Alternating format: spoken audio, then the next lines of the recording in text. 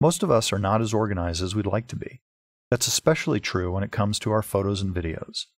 With Photoshop Elements, we help bring some sanity to your ever-growing collection of photos and videos. By finding the photos or videos that have certain people, places, or events, you can quickly find what you're looking for. People, Places, and Events filters your library down to the photos and videos that have a particular person in them.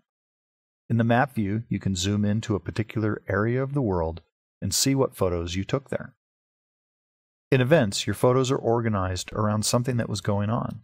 Whether it's a Thanksgiving holiday or some other event in your life, all the photos of that event are collected together.